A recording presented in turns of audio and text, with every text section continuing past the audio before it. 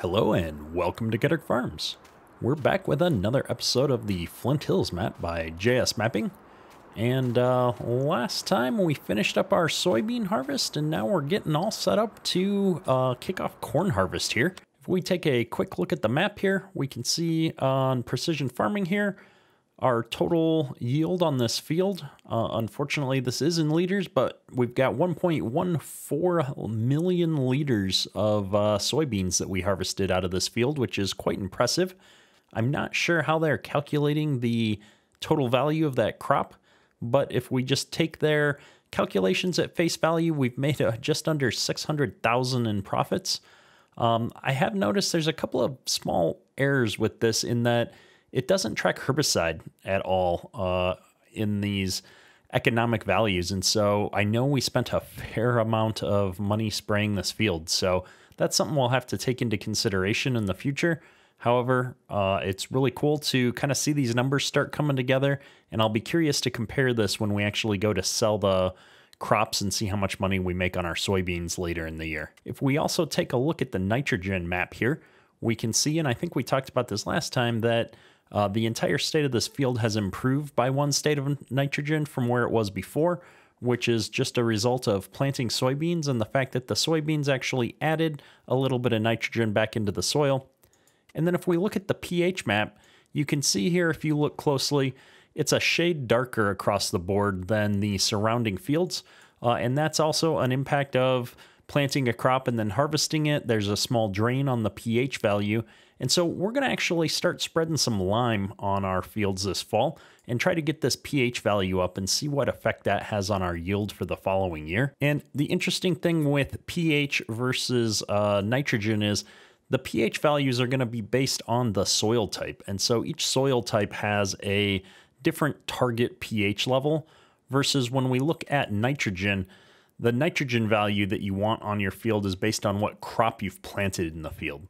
And so this is kind of a cool dynamic where you're targeting different values based on soil type for the lime and nitrogen based on the crop type. So with that, we've got our lime spreader over here, our handy dandy 4940 from Custom Modding. And we are going to be leveraging CoursePlay to spread lime on this field because it is absolutely ginormous. Now, this has got a pretty wide working width, so I think we're going to be able to handle one headland pass.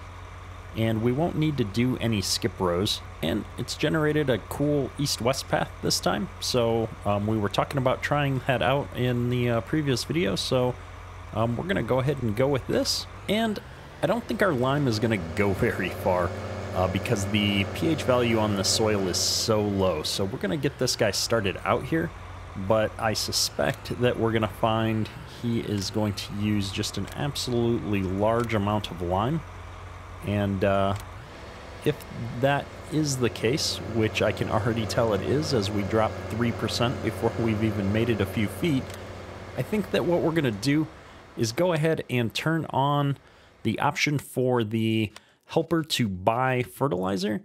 So that he can keep going, because if we take a quick look here at the bottom of CoursePlay, this is already going to take over 2 hours for him to lime this field, even if he's not making trips to go get lime. We could set up a refill course and have him drive into town to get lime, or we could have the semi go get some lime and bring it back and reload on the edge of the field, but that's going to make this 2-hour job likely turn into a 4-hour job. So I'm going to go with a little bit easier mode here, and to be quite frank, it's going to cost us a little bit more money, but that's okay. I'm okay with spending a little bit of money in order to save ourselves some hassle here. And I'm going to stop the driver real quick because I'm noticing we're low on fuel. And so as long as I'm sitting here right next to the fuel refill point, we're going to fill up the fuel on this guy. I'm going to hope that I've got some fuel left in this trailer here, so I don't have to actually spend any more money. We're running pretty low. Looks like we are out of fuel. I filled up the combines when I brought everything back up to the yard and washed them off. So our combines are filled up and ready to go. We're going to fill up the 4940 here at the tank for the rest of the way, and then get him going back on this course. So with the 4940 out spreading lime, we're going to go ahead and get these combines set up in this lower field and start harvesting some corn. Now, this is, for the most part, a fairly straightforward field, but we do have that farm down there in the lower section that has caused some problems with other courses on the previous field. So we're going to try and see what options we have to mitigate that. This is a nice little course. Looks like it's going to behave itself around this farm for the most part. So I see no reason not to accept that course. We're going to turn on our start point so we can see where to go. We're going to set this guy up to start on the left side. We're going to make sure we have fill level priority set, and we have vehicle convoy mode set, and then we're going to just go ahead and take a little bit of this extra headland bits out here. We're going to use pathfinding in turns. We're going to let him back up in turns. We're going to turn off the straw discharge because there is corn stock straw turned on in this map. And then we're going to tell him to start at the first waypoint. With this guy on his way, we're going to grab the other combine. One of the nice things about having our fields all right next to the farm is we don't have to worry about getting a header trailer. I am going to take this corner off because it's going to annoy me if I have to keep driving over it. And we'll just take a little bit extra out here so that I can get turned around and get started on this course. So with both of the combines on their way, we've got to go grab a grain cart. Now, corn is pretty high yield, so our first combine is already full, and he's only made it down the first headland pass and halfway down the field over there. So we are definitely going to have a lot of corn on our hands. So let's take a quick look at our grain silo complex. As you can see, we really used up a lot of our capacity with soybeans. Again, about 1.1 million in soybeans. And so I'm really worried that we're not going to have the capacity to store all of our corn in these bins. Because while we have less total acres of corn, the corn volume is quite a bit higher, I suspect. In fact, let's just jump into this guy and see what we're yielding. We're yielding at about 187 bushels an acre, which is not as high as I've seen in Farm Sim, but it's a lot of corn. And if we had been able to lime this field as well, I think that our yields would have been even higher than what we're seeing right now, obviously. So I'm kind of curious to see what this field will do next year as we put more on it. And if I'm not mistaken, the ground type down here is just not optimal either. If we look at the precision farming map, switch this over to ground type, we are in the silty clay over here, which is not a great ground type. And so if we look at field 25 here, where we have a lot of this loam style sand or style soil, we're going to see a lot better yield in that soil. So we're going to get some pretty high yield areas in some of these fields, and see how fast we fill up our bins is going to be really interesting. I just want to get the fields opened up here. I don't think we're going to be able to keep up with the combines while we're getting the truck courses set up and such, but I need a little bit of room to be able to set up the grain cart course. So I think that the best thing for us to do is to kind of run this manually ourselves right now, and just get everything opened up. See if I can get far enough away from this auger without going completely into the ditch here. Just to unload enough. Hopefully he can get around this farm now, and then we'll catch him right on the other side here. This is quite the ditch, though. I'm a little nervous about getting stuck over here. Alright, so that ditch was too steep for us to unload in, so we're catching up with him around the curve here. We're going to unload this front guy, let him kind of get going, and then I got to jump back there and get the other guy unloaded, and then we'll go get the semis over here and unload them. We're just a little close. I feel like I should probably set those augers tipped down a little bit before I start the CoursePlay course, just to make our lives a little bit easier. But he looks about empty, so I'm going to jump back here, unload our second combine, because he's got to be getting about full, and then we'll get to setting up the rest of these courses.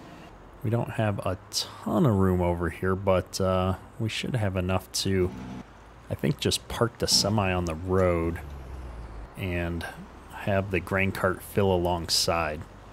And so I think what I want to do is start the semi off coming into his start point like so. And we're going to just start course recording and have him kind of come down away from where the grain cart is and do his U-turn here. And then head on back up to the grain bins.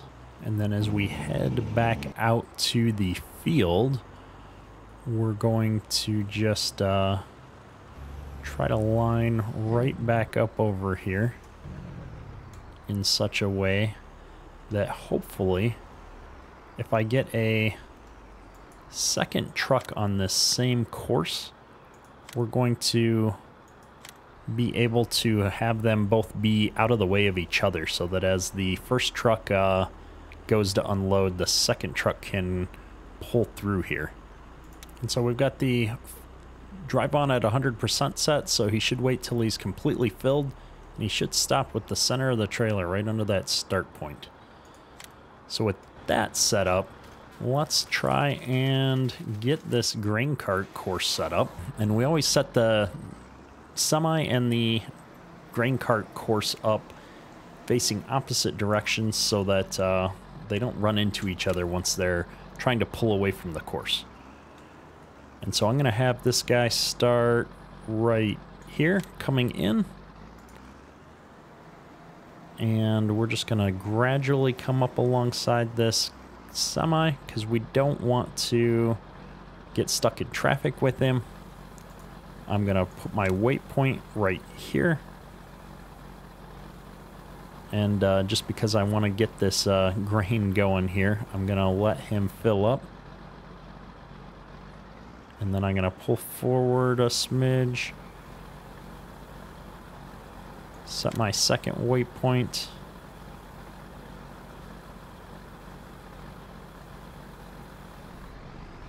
And then he's full, he's going to pull away. And then I'm going to set my stop point right here. Then hopefully he's got enough room to turn around depending on where he needs to go. I'm going to go ahead and tell this guy to, whoops, stop driver, find combines. And we'll put him at first waypoint. And he's going to be set up to drive on as long as he's got 50% of his capacity. So that way he's not sitting around waiting for the truck to come back. If he's got enough to go unload somebody, he's going to. All right, we've got this guy going again after some shenanigans. Hopefully that's not going to be a problem with that fence every time, just that little weird corner spot. So let's get back out here and see what's going on with the CoursePlay courses here. It looks like our semi got back successfully and is waiting for some more corn. And I can see that our grain cart is down here unloading another semi. And so we're another semi unloading another combine. So we're doing good here. Both combines are moving. It looks like that one in the back is about to get full again, but that's okay. We will hopefully be able to turn around here and go grab him in a second. This front combine is emptied out, so let's see how well this guy's gonna do. We got just enough room to make the U-turn, which is good for us. It looks like the rear combine is just getting full now. He's probably gonna have to stop by the time we turn around. But at least we're right here and ready to go, so our downtime is gonna be pretty minimized. He might be stuck in traffic a little bit here, but he's gonna get it figured out. So CoursePlay's really been starting to act well for me. We haven't had too many problems. I really want to see how this course is going to go with him trying to unload here. Usually I've got to fine-tune the grain cart course the first time, so we'll be following along and checking that out here real quick. So it looks like we've got our first full grain cart load here, so we're gonna head back to the course here and see how well this is going to work out for the unloading into this truck. We may have to make a little bit of adjustments here on our weight points. We're going to find out here momentarily. We usually need to drag them back a bit from where we initially set them.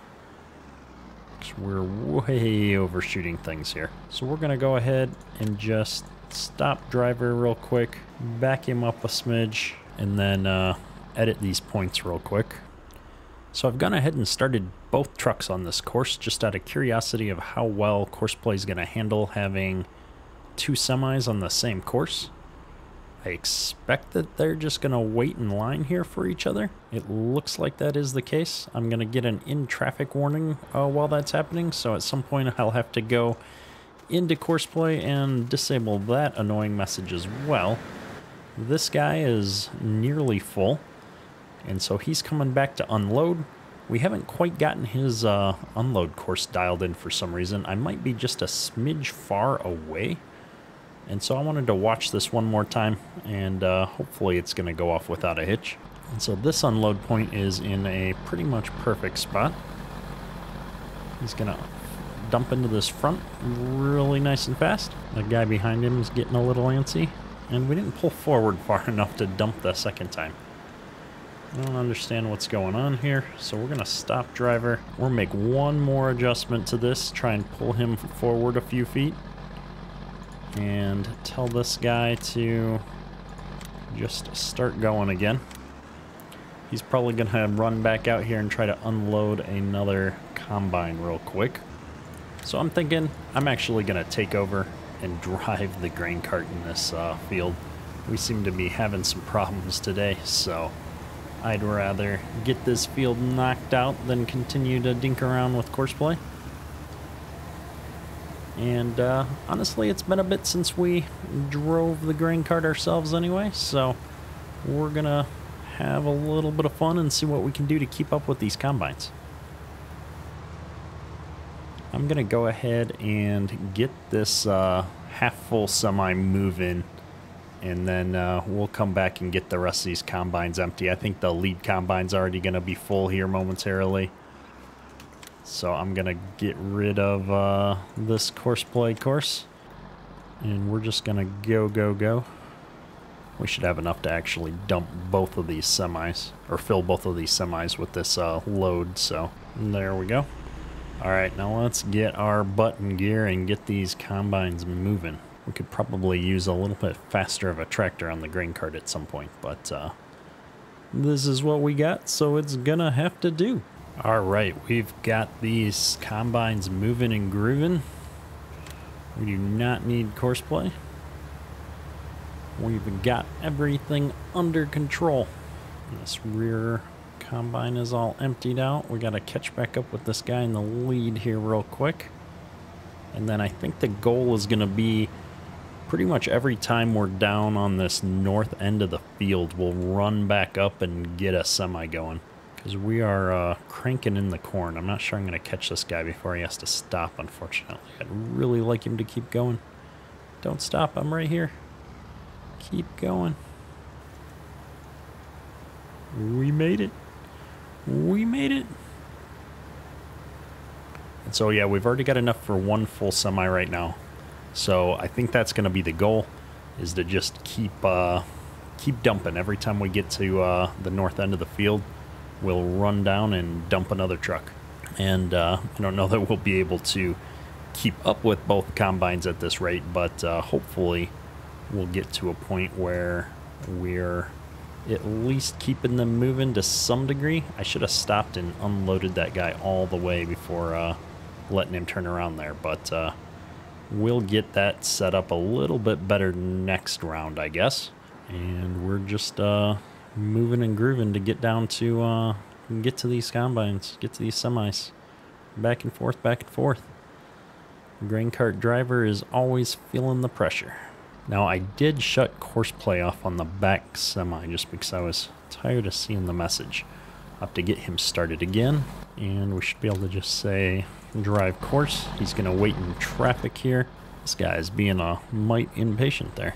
And then we gotta get boogieing because I'm pretty sure the combine is about to stop. Can't see the flashers from here, but you know he's gotta be getting full. If our grain cart was just a little bit faster, I think we would have been able to keep up with these two. Something to consider for next season is to get a better grain cart setup. Something a little faster, maybe even a smaller grain cart. I don't know that we necessarily need something quite this big. As long as it's bigger than one full semi, I think we'd be in a good spot. I think we are going to stop on the end row here and make sure we let the combine finish emptying into us. Get him completely emptied and then go catch up with the other guy. I think this is going to let us get into a much better routine here once we're always unloading on the way back up towards the north end there with the lead combine. Also, we do not appear to need both trucks, so maybe I will disable one of those trucks here when we get back up there.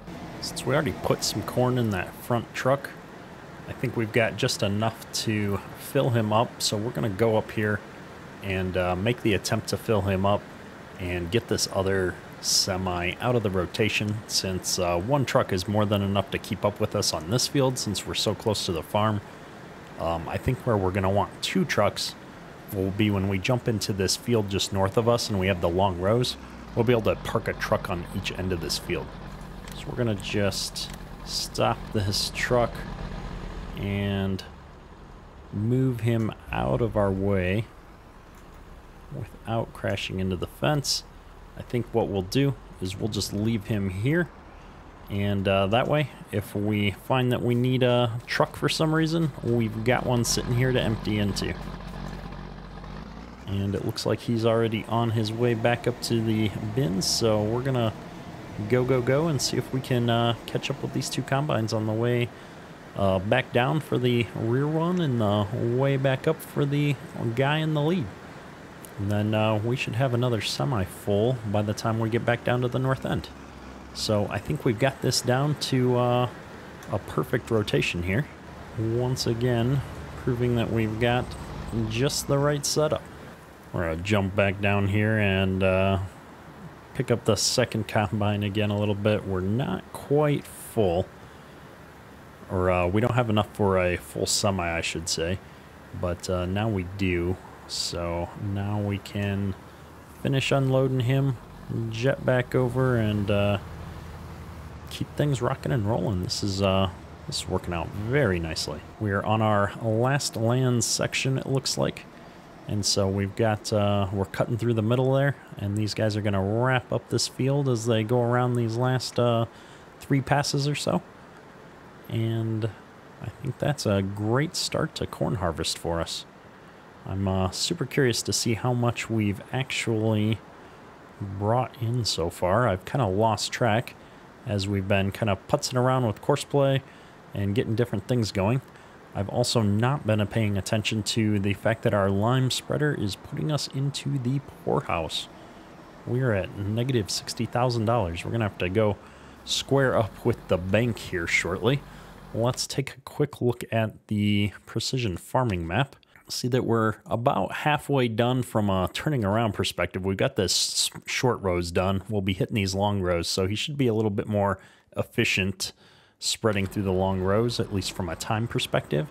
And so we're going to be getting pretty close here to wrapping up the lime spreading, probably around the same time that we've got this field wrapped up and we've got set up and moved on to the next one. So that's exciting that we're knocking that out. I'd really like to get some tillage started over on this field at some point here too, so we need to get the lime spreader switched out and moved over to this cornfield so we can put some lime down before we start doing tillage. We won't need to do tillage on the bean ground, but we do need to hit our 3 cornfields with tillage after we get them harvested. So we're going to put the lime down first before we try to tackle tillage, I think.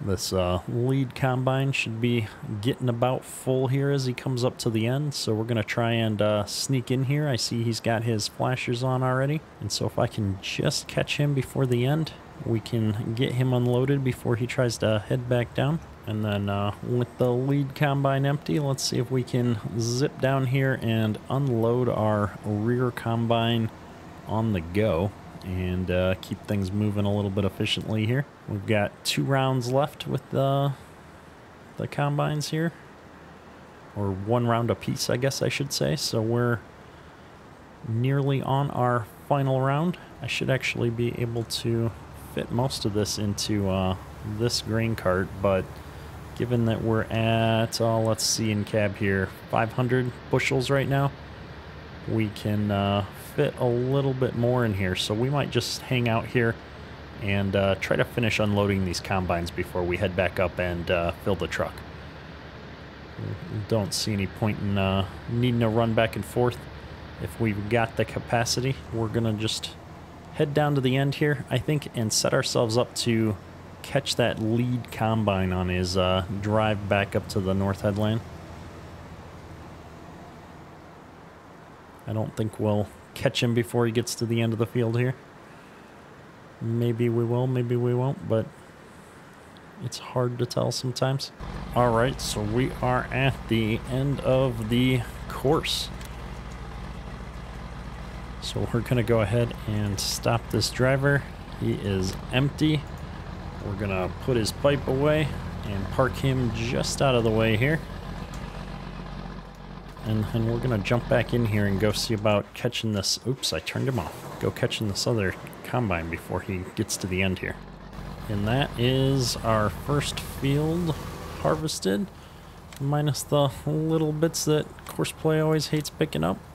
And so we're going to just finish emptying this guy. We'll go get this dumped into the bins, and then we will check out and see how we did for our first cornfield of harvest. All right, we've got the last little bit of corn here from our field. Bringing it up into the bins now, and I've come to the realization we didn't buy propane. So we're going to pay down all of this debt now. And we're gonna go Control G, open overview, corn dryer. Oh, we do have propane.